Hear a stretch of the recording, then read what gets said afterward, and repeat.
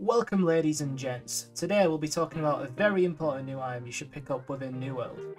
The game has just launched a patch for 4.04 which has brought to the game Cross Expeditions, a brand new reimagined expedition finder, but has also brought to the game the Year of the Dragon event, which in itself is quite a relatively small event, but brings with itself a relatively useful new item called the Hot Pot, which gives us 25% more faction tokens and 15% more gathering yield, which is huge in itself, especially when you stack it with all the other gather yield consumables.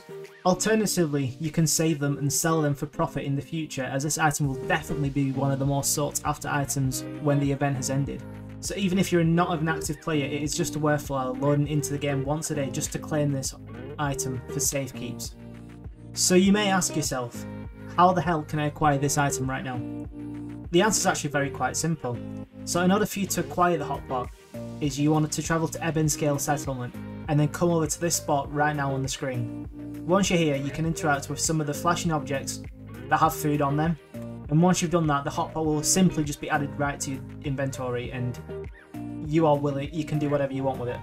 It is as simple as that. You can do this twice a day and it's definitely not an item you want to miss out on, as a 100% I can guarantee will be a more sought after consumable for those more hardcore players, so you can make a nice quick bank off this.